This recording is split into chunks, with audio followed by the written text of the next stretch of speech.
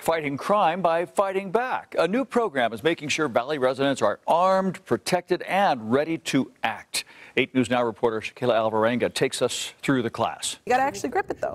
They all have different stories. Go like that. Some victims of domestic violence. Keep your wrist nice and locked straight. There you go. Others sexual abuse.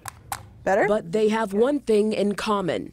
They want to fight back. It's a program that's actually comprised of self-defense moves and firearms. The program is called A.C.T. It stands for Armed Civilian Tactics and Training. The world is a dangerous place, and the idea and the mindset of, oh, it's never going to happen to me, it's just not true.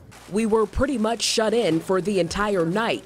The windows covered, the doors locked. So we want to make sure that, you know, we at least give privacy to the outside observer to make sure that they're not seeing anything that might make them uncomfortable. The guns, they're real, and so are the scenarios. Before we actually start any class, we actually pat down every single person when they come in, and if they need to leave it all to go get something from their car, they're pat down again. The motto, be the victor, not the victim. Whether you want to keep one in your house or not, or carry one, is important. It's one of the most important things because it's lack of knowledge and lack of education that causes a lot of accidents. So here, they're learning everything from a simple task like drawing a gun go ahead and turn to stopping someone from pulling your hair.